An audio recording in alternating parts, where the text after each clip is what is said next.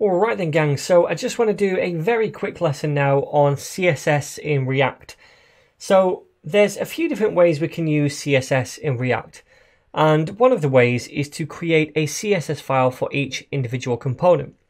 So for example, I could create a CSS file for this component right here, and I would do that by going to new file and just saying ninjas.css, and then in here I could have some kind of CSS. So I could say body background is going to be, I don't know, pink, whatever.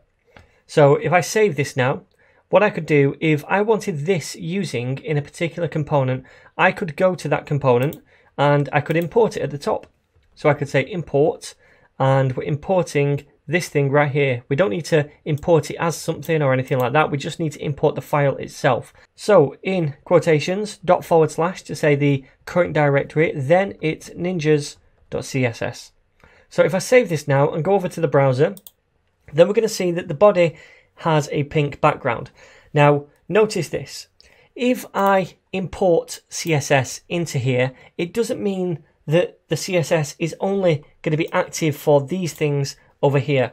The CSS will also be active for any other code on our page at that moment in time. So anything inside this file and anything inside the add ninja component as well. So for example, inside here, I could say form, and then background is going to be FFF, so white, and also the padding is going to be 20 pixels as well.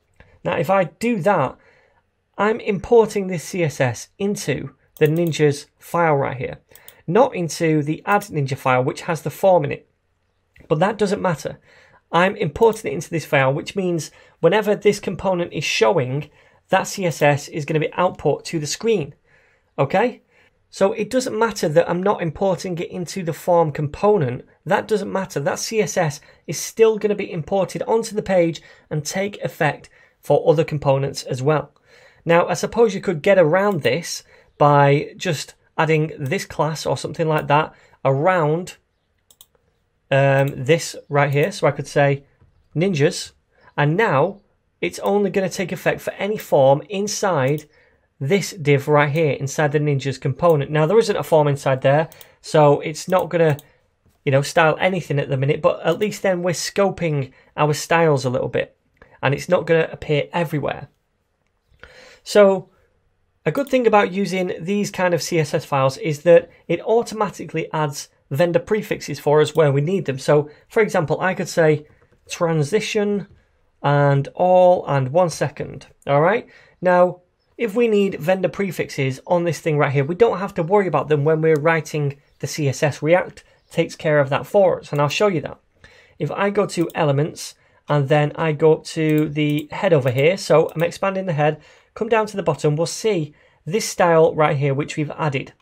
Now if you look inside the body tag where we added that transition, we can see the transition, but also it's added any kind of vendor prefixes that we need for that. So that's pretty cool. It does that automatically. Now another way of using CSS is to just use index.css, and that's going to apply everywhere. We don't need to import it into any of the components. It's just going to auto apply everywhere. Or we could use CSS modules as well. Now, to do this, we need to edit our configuration files.